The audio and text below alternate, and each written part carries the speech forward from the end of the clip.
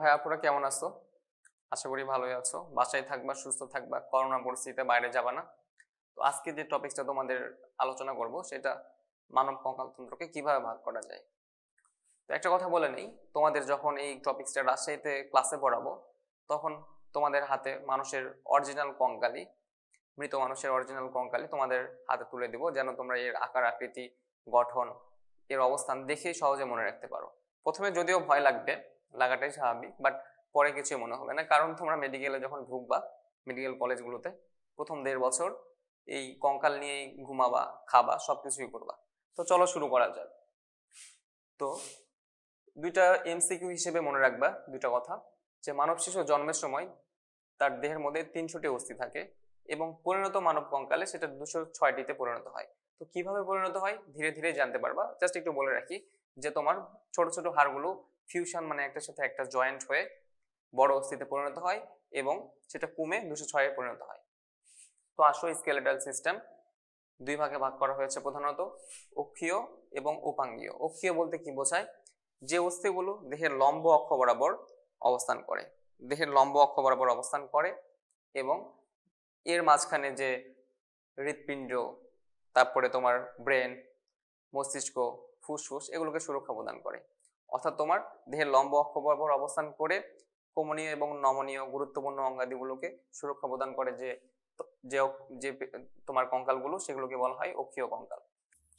তাহলে তোমাদের যে কালারফুল অংশটি অর্থাৎ হাইলাইট করা অংশটি অক্ষীয় কঙ্কাল বোঝানো হয়েছে এবং হাত পা যে আদার অংশগুলো রয়েছে সাদা অংশের, সেগুলো তোমার উপাঙ্গীয় কঙ্কাল।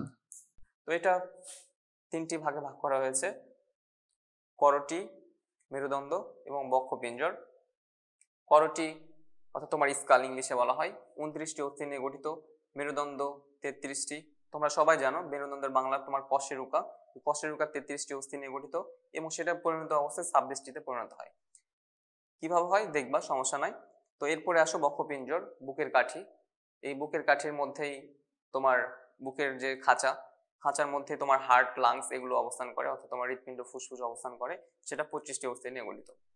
তো তোমাদের মেইনলি আজকে যে পড়াটা পড়াবো, করটি 29টি অস্থি টোটালি মুখস্থ করাই নেব।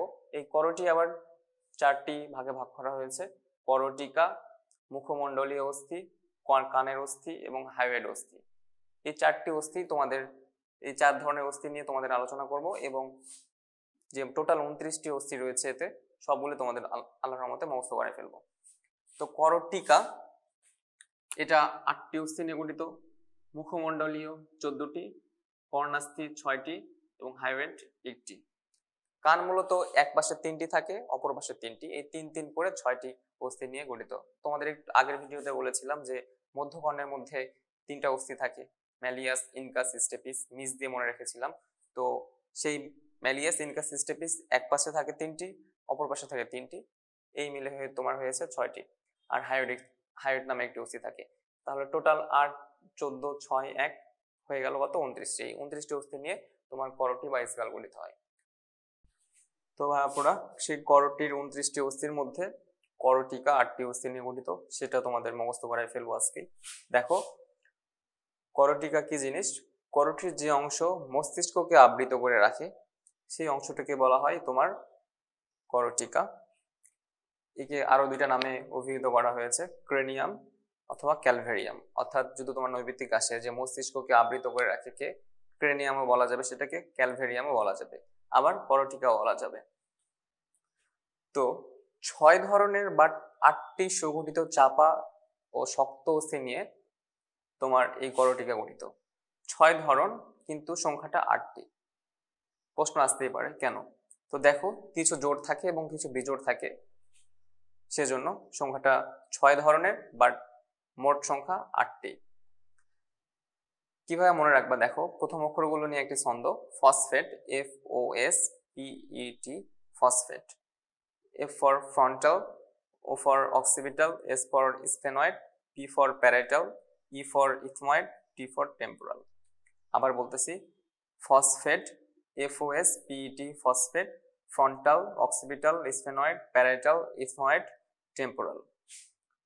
তো আরেকটা লাইন মনে রাখবা, ছন্দের নাই, টুম্পার পাজর অর্থাৎ টুম্পা কারো ধরো যে বান্ধবী, তার পা জোড়, অবশ্যই জোড়ই হবে।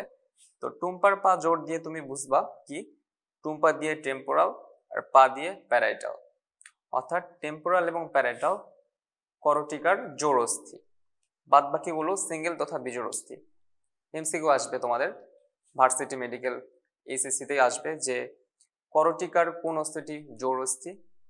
তখন তোমার যদি জানা থাকে টুম্পার পা জোড় অর্থাৎ টেম্পোরাল এবং প্যারাইটাল জোড়, তাহলে বাদ বাকি সবগুলোই সিঙ্গেল তথা বিজোড়।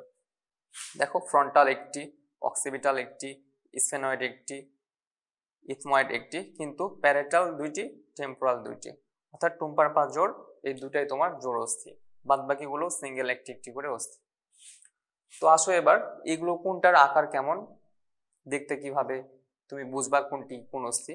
তো যদিও তোমাদের রাজশাহীতে যখন পড়াবো তখন তোমাদের হাতে তোমার এই অস্থিগুলো, হাড্ডিগুলো তোমার হাতে দিয়ে দিব, তখন ফ্রন্টাল যখন তুমি হাতে নিবা তখন বুঝতেই পারবে এর আকারটা কেমন।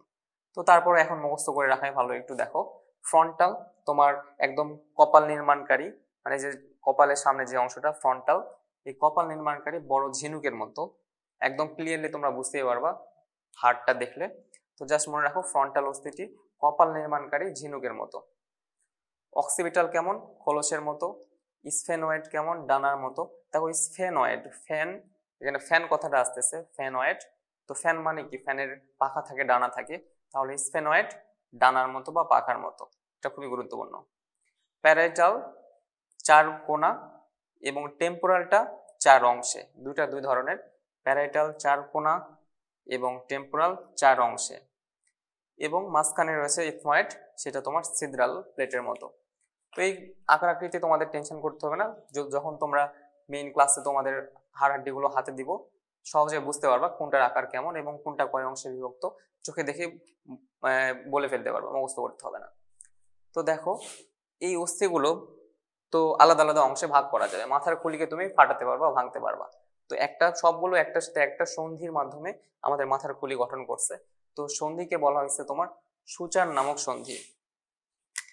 সূচার নামক সন্ধি, সূচার কেন বলা হয়েছে, এই যে সন্ধিগুলো এই হাড়ের উপরের অংশে তোমার একদম করতের দাঁতের মতো অর্থাৎ চিরুনির দাঁতের মতো ছোট ছোট খাঁচকাটা অংশ থাকে। এই খাঁচকাটা অংশগুলো একে অপরের সাথে অ্যাটাচড হয়ে তোমার পুরোপুরি বন্ডিংটা গঠন করে মস্তকটা গঠন করেছে, মস্তকের করটিকে গঠন করেছে। তো এই কারণে বলা হয়েছে অস্থি সন্ধিগুলো খাঁচকাটা কিনারাযুক্ত এবং একে অপরের সাথে সূচার নামক সন্ধির মাধ্যমে দৃঢ়ভাবে সংযুক্ত, যেটা দেখতে করতের দাঁতের মতো। তো করটিকার কাজ কি হতে পারে, খুবই সহজ, মস্তিষ্ককে আবৃত করে রাখে এবং এর সুরক্ষা প্রদান করে। তো ভাইয়া পুরা, এবার আমি তোমাদেরকে করটিকার 8টি অস্থি কিছুটা দেখানোর চেষ্টা করব, যাতে তোমাদের এদের আকার আকৃতিগুলো এবং এদের অবস্থান সহজে মনে রাখতে পারো। তো চলো আগে বলে নেই, করটিকার 8টি অস্থি টোটাল বা ধরন ছিল 6 ধরনের, কারণ দুটা ছিল জোড় অস্থি। মনে রাখার জন্য বলেছিলাম টুম্পার পা জোড় অর্থাৎ টেম্পোরাল এবং প্যারাইটাল, এই দুটো ছিল জোড় অস্থি। তো দেখো সবগুলো তোমরা দেখলেই বুঝতে পারবা কেন জোড় এবং কেন বেজোড়। দেখো তাহলে শুরু করা যাক। দেখো ফসফেট বলেছিলাম, ফসফেট দিয়ে মনে রাখার জন্য বলেছিলাম করটিকাল অস্থিগুলো। তো প্রথমেই ফ্রন্টাল, দেখো রেড কালারের যে অংশটি, দিস কল ফ্রন্টাল, যেটা ফেড হয়ে যাচ্ছে আবার আসতেছে, দিস কল ফ্রন্টাল। ডিটেলস দেখতে চাইলে দেখে নাও, দিস কল ফ্রন্টাল। তোমার কপালের সামনে যে অংশটি, কপাল নির্মাণকারী, অনেকটা ঝিনুক বা শামুকের উত্তল অংশটির মতো, এই কারণে একে ঝিনুকের মতো বলা হয়ে থাকে। এবং এর নিচের দিকে চোখের দুটা কোটর থাকে, দেখো, তাহলে এর আকৃতি ঝিনুকের মতো। কপাল নির্মাণকারী অংশ, মানুষের কপাল নির্মাণকারী যে অংশ, যে অস্থিটি, সেটাই তোমার ফ্রন্টাল অস্থি। এরপরে আসো মাথার দুই পাশে অবস্থিত parietal bones, this called parietal bones, যেটা ফেড হয়ে যাচ্ছে। এর পাশেও একটি রয়েছে প্যারাইটাল বোনস, দেখো, this called parietal bones. Parietal bones details দেখতে চাইলে দেখে নাও। আকার বলেছিলাম চার কোনা আকৃতি, দেখো চার কোনা আকৃতির, দেখো দুপাশে অবস্থিত, দিস কল্ড প্যারাইটাল বোনস। এরপরে তোমাদের দেখাই টেম্পোরাল বোনস, এটাও জোড় অস্থি। দেখো ডিটেলস দেখতে চাইলে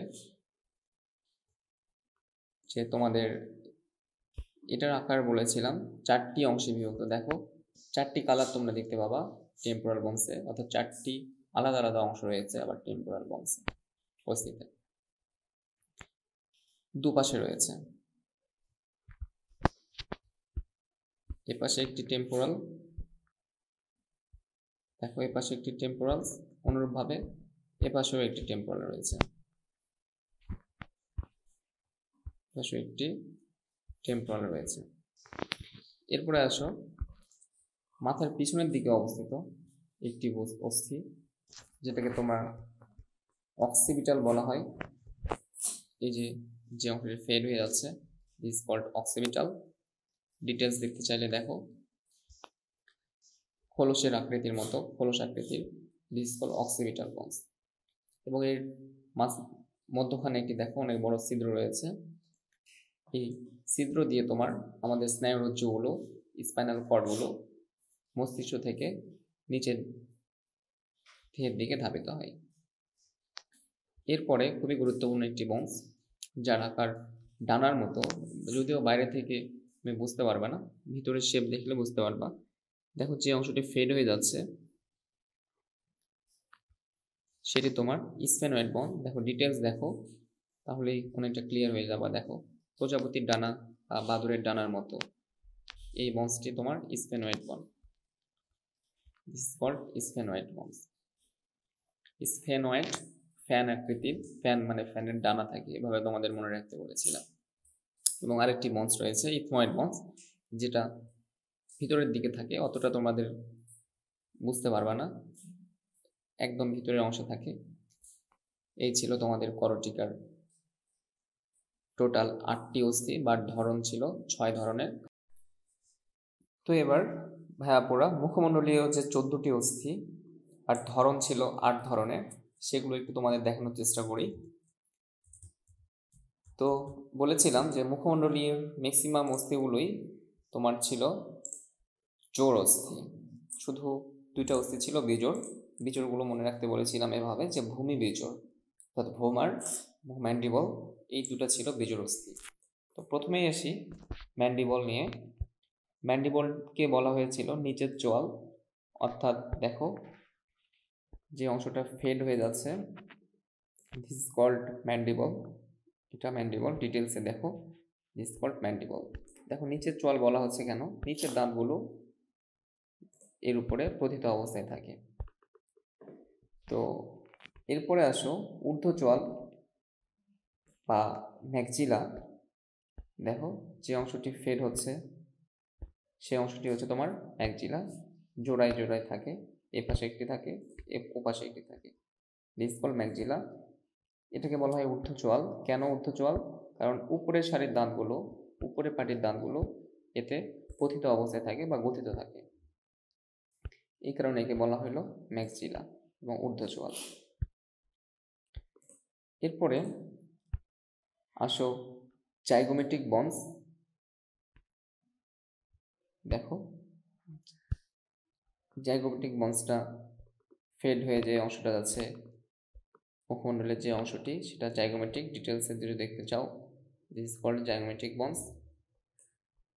জাইগোমেট্রিক বন্স, জাইগোমেট্রিক বন্স। এরপরে আরো ছোট ছোট অনেক বন্স রয়েছে, অস্থি রয়েছে মুখমণ্ডলেতে। দেখো নাজাল বন্স নামে, নাকের নস থেকে নাজাল বন্স আসছে 2টা, দেখো ফেড হয়ে যাচ্ছে যে অংশটা, দিস ইজ কল্ড নাজাল বন্স। আবার দেখো আসতেছে, দিস ইজ কল্ড নাজাল বন্স। ডিটেলস দেখতে চাইলে দেখো এটা নাজাল বন্স। এরপরে আরো রয়েছে ইনফ্রিয়র নাজাল কঙ্কা নামে একটি বন্স রয়েছে। দেখো যে অংশটা ফেড হবে নাকের নিচে, এই কারণে বলা হচ্ছে ইনফ্রিয়র নাজাল কঙ্কা। ইনফ্রিয়র মানে নিচে।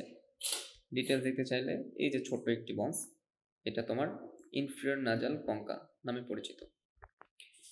এরপরে আরো ছোট ছোট ভিতরের দিকে রয়েছে আরো কিছু বন্স, ল্যাক্রিমাল নামে রয়েছে কিছু বন্স। চোখের কর্নারের দিকে ল্যাক্রিমাল নামে বন্স রয়েছে। দেখো যে অংশটি ফেড হয়ে যাচ্ছে, দিস কল্ড ল্যাক্রিমাল বন্স। ডিটেলস দেখতে চাইলে এই যে ল্যাক্রিমাল বন্স। এই ছিল তোমাদের মোটামুটি মুখমণ্ডলীয় 14টি অস্থির গঠন এবং এদের অবস্থান। আশা করতেছি কিছুটা হলেও তোমরা ধারণা পেয়েছো চিত্রটির দেখে। চলো বোর্ডে এবার ডিটেলসে পড়া যাক। তো করটির 29টির মধ্যে মুখমণ্ডলীয় অস্থি টোটাল 14টি তোমরা দেখেছো। এই মুখমণ্ডলীয় অস্থিগুলোকে বলা হয় ফেসিয়াল বন, ফেস থেকে ফেসিয়াল বন। তো এটার 8 ধরনের, বাট টোটাল সংখ্যা 14টি। আগেরটাতে যেমন ছিল করটিকাতে 6 ধরনের, টোটাল সংখ্যা 8টি। এটাতে 8 ধরনের, বাট টোটাল সংখ্যা 14টি। তো অস্থিগুলো একটা লাইন দিয়ে মনে রাখবা, কবিতার মতো। লাইনটা এরকম: মামার জানালাই ভোমার পাই, মামার জানালাই ভোমার পাই। মা দিয়ে ম্যাক্সিলা, সেটা ঊর্ধ্ব চোয়াল, উপরের চোয়াল, উপরের দাঁতের যে অংশটা সেটা ম্যাক্সিলা। মার দিয়ে ম্যান্ডিবল, নিচের চোয়াল, কানের নিচ থেকে শুরু করে দাঁতের নিচের দাঁতগুলো যার উপরে স্থাপিত সেটাকে বলা হয় ম্যান্ডিবল, নিম্ন চোয়াল। জাইগোমেটিক, নাজাল, ল্যাক্রিমাল, ভোমার, প্যালেটিন এবং ইনফিরিয়র নেজাল কঙ্কা। তাহলে তোমার দেখো টোটাল কয়টা হলো? 1 2 3 4 5 6 7 8। তাহলে টোটাল ধরন হচ্ছে 8 ধরনের, বাট সংখ্যা 14টি। কিভাবে দেখো, আগেরটাতে যেমন ছিল তোমার টুম্পার পা জোড়, অর্থাৎ টেম্পোরাল এবং প্যারেটাল জোড় অস্থি, বাদ বাকি সিঙ্গেল বিজোড় অস্থি ছিল। এখানে তেমনি ভাবে ভূমি বিজোড়, অর্থাৎ ভোমার এবং ম্যান্ডিবল, ভোমার এবং ম্যান্ডিবল বিজোড় অস্থি, বাদ বাকি হলো জোড় অস্থি। অর্থাৎ তোমার এ পাশে একটা যেটা থাকবে গালের, এ পাশেও সেম ভাবে একটা থাকবে। অর্থাৎ তোমার এগুলো ধরন একই ধরনের, অর্থাৎ ধরন একই, বাট সংখ্যা 2টা। এই কারণে তোমার 8 ধরন, বাট টোটাল সংখ্যা 14টি। তো আরেকটা খুবই গুরুত্বপূর্ণ এখানে নৈমিত্তিক আসে, যে আমাদের টোটাল করটির যে 29টি অস্থি রয়েছে তার মধ্যে শুধু একটা মাত্র অস্থি মানে নড়াচড়া করতে পারে, সেটা তোমার নিচের চোয়াল, মানে ম্যান্ডিবল ইউ আকৃতির যেটা গঠন। অর্থাৎ তোমার ম্যান্ডিবল ইউ আকৃতির গঠন, সেটা করটির 29টি অস্থির মধ্যে একমাত্র নরনক্ষম অস্থি। আচ্ছা, তো মুখমণ্ডলীয় অস্থিগুলো সবগুলো সজ্জিত হয়ে আমাদের চোখ, কান, নাক, মুখ গহ্বরগুলো সৃষ্টি করে।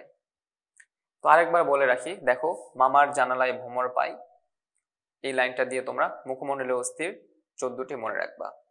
ম্যাক্সিলা 2টি, ম্যান্ডিবল 1টি, জাইগোমেটিক 2টি, নাজাল 2টি, ল্যাক্রিমাল 2টি, ভোমার 1টি, প্যালাটিন 2টি, ইনফ্রানেজাল কঙ্কা 2টি। টোটাল যোগ করলে 14টি। কিন্তু ধরন দেখো 1 2 3 4 5 6 7, ধরন 8টি, সংখ্যা টোটাল 14টি। এবার আসো কানের অস্থি। এই যে মুখমণ্ডলের মধ্যেই আমাদের কানের অংশ থাকে, এই কানের অস্থি মধ্যকর্ণেতে মূলত থাকে। তোমরা আগে জানছো কানের অস্থি MIS দিয়ে মনে রাখতে বলছিলাম, ম্যালিয়াস, ইনকাস, স্টেপিস। মধ্যকর্ণে 3টা অস্থি থাকে কানে, ম্যালিয়াস, ইনকাস, স্টেপিস। এক পাশে 3টা, অপর পাশে 3টা। অর্থাৎ তোমার ম্যালিয়াস এক পাশে একটা, এ পাশে একটা, 2টা। ইনকাস এ পাশে একটা, এ পাশে একটা, 2টা। স্টেপিস এ পাশে একটা, এ পাশে একটা, 2টা। তো টোটাল 6টা অস্থি। কানের অস্থি টোটাল 6টা, এ পাশে 3টা, এ পাশে 3টা। দুই পাশে 3 3 করে 6টা অস্থি নিয়ে কর্ণের অস্থি গঠিত। ম্যালিয়াস, ইনকাস, স্টেপিস, মিস দিয়ে মনে রাখবা। শেষ একটা অস্থি, করটির যে শেষ অস্থি, সেটা তোমার হাইওয়েড অস্থি। একে লিঙ্গুয়াল অস্থি বা টাংবনও বলা হয়। লিঙ্গুয়াল অস্থি বা টাংবন বলা হয় এই কারণে যে এটার অবস্থানটা কিছুটা জিহ্বার নিচের অংশে, মানে ঘাড়ের এই অংশটাতে, গলার এই অংশটাতে তার অবস্থান। এই কারণে একে লিঙ্গুয়াল বা টাংয়ের অস্থি বা টাংবন বলা হয়। আচ্ছা, টোটাল তাহলে করটিকার 8টি অস্থি, মুখমণ্ডলীয় 14টি অস্থি, কর্ণাস্থি মানে কানের অস্থি 6টি, আর হাইওয়েড অস্থি 1টি। তাহলে যোগ করলে কত হয়? 29টি। এই টোটাল 29টি অস্থি নিয়ে তোমার করটির অস্থি গঠিত। নামগুলো যদিও অনেক কঠিন, বাট বারবার বারবার ছন্দ টেকনিকের মাধ্যমে পড়লে তোমাদের অনেকটা সহজ হবে, কারণ এই নামগুলো তোমরা আগে কখনো জানোনি। কাজেই বারবার বারবার করে তোমার বলতে হবে, এবং তাহলে তোমরা নামগুলো মাথার মধ্যে চলে আসবে। তো আজকে এই পর্যন্তই। তো বুঝতে পারতেছো ভাই আপুরা, করোনা পরিস্থিতির মধ্যে তোমাদের টুকটাক জন্য পড়াশোনা হয়, এই কারণে ভিডিওগুলো করা, যদিও ততটা ভিডিওর কোয়ালিটি ভালো আসতেছে না। তো কোনো যদি প্রবলেম থেকে থাকে ভিডিওতে, ফোন করে অথবা কমেন্টে জানাবা। আর সাবস্ক্রাইব করে না থাকলে করে নিও, বন্ধুদের মাঝে শেয়ারও করতে পারো, সবাই একটু উপকৃত হোক। তো ভালো থাকো, সুস্থ থাকো, ইনশাল্লাহ দেখা হবে।